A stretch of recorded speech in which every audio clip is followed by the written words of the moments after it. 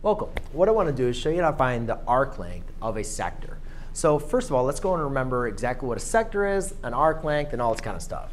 So what we're going to have is we're going to have a circle. And what we started off learning about circles was talking about radians.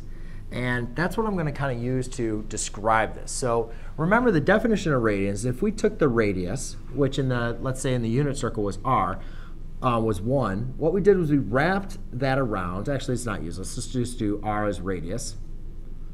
And what we did was if we wrapped that around our circle, what we created was a radian. And a radian was the distance of your radius wrapped around your circle.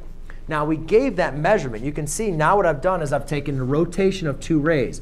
I had my initial ray here, and then I rotated another ray, the distance of the radius around the circle, to this point. So we called that angle theta, which was a central angle. So whenever we had a central angle, an angle on kind of like at our origin, up the rotation of your two rays, that was our central angle. Now, since this was the radius was one radius, and when I measure it 1 radian, we said theta was equal to 1. That means the measure of theta was equal to 1 radian. Then we started talking about dealing with radians as, let's say pi. And if I wanted to draw an angle, let's say at 3 pi over 4. Well, what I did was I looked at this and I said, can I break this up into fourths? So we'd look at this circle and we'd say, all right, you can break this up into fourths. And if you break it up into fourths, that means if I was going to rotate an angle, so if I was going to rotate a ray, here would be 1/4. Rotate my ray to this would be 2/4.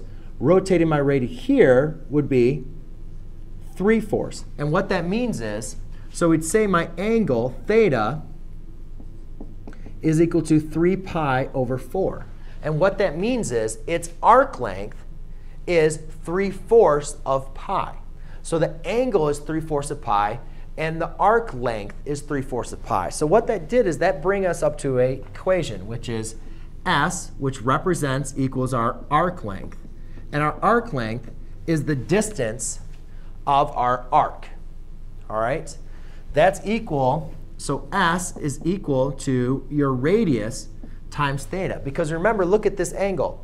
Here, if we said this angle, this distance is 1 radian. Well, the angle we said was 1 radian. So therefore, if I say, if you know that this distance from here over here, this arc length is pi, right? Because we can deal with the circumference. If you think about the circumference of a circle is 2 pi. So half of the circumference of a circle is pi.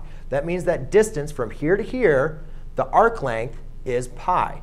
So if I take 3/4 of it, that means the arc length is 3/4, but the angle measure we also call is 3/4.